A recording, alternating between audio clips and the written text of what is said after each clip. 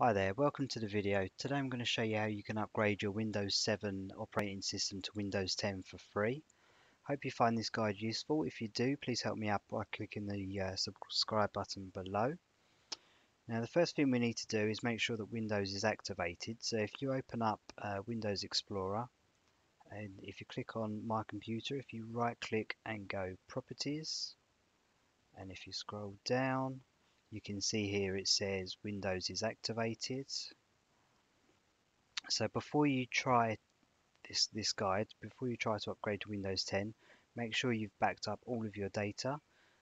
The upgrade is not going to do a format of your C drive, but it's always best to back up your data, so if the worst does happen, you have got it.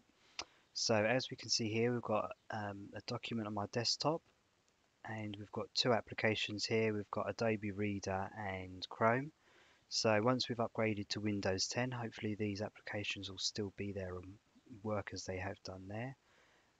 Okay, so first thing we need to do is if we go to this link, as you can see, it's on the official Microsoft website. This is a genuine way of updating your system. It's not going to download any pirated, hacked version of Windows or serial keys. So once the file's downloaded, if you just left click on it, if you get prompted here, press yes. Okay, first screen, click on accept.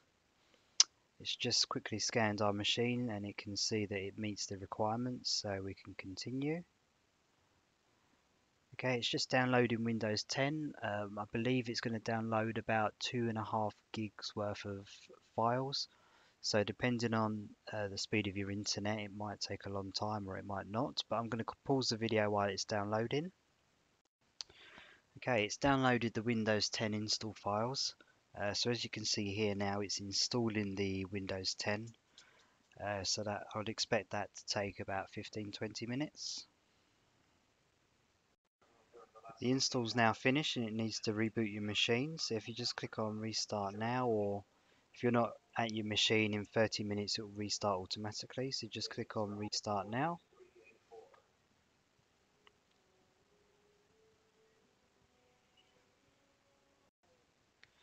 When your machine's rebooted, it's then going to go to this this part where it's going to continue the install. This part I believe will take about 20 minutes to complete. Right, the install's finished, so now we get asked a few questions. So here, if you just click next, you can go through these and set them as you want. I'm just going to leave them as default and click on accept.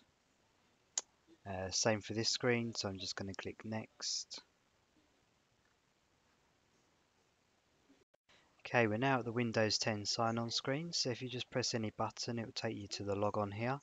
We can see here that it's copied across all the user accounts that I had before. So I'm going to sign in with the admin accounts. Okay, we've got the Windows 10 desktop here. We can see that the Adobe Acrobat Reader application is there. Just opened it up, it looks good. The same with Google Chrome. And this is the document I had. It's copied it across, which is good. And the last thing I want to show you is we need to make sure that Windows 10 is activated. So if we right click on this PC, go to Properties, and we can see there it's activated. So we've successfully upgraded to Windows 10. So as you can see, the process is very simple to upgrade. If you do try this, let me know how you get on by posting a comment below. I'll be very interested to hear what you have to say. But thanks for watching, and I'll see you in the next video.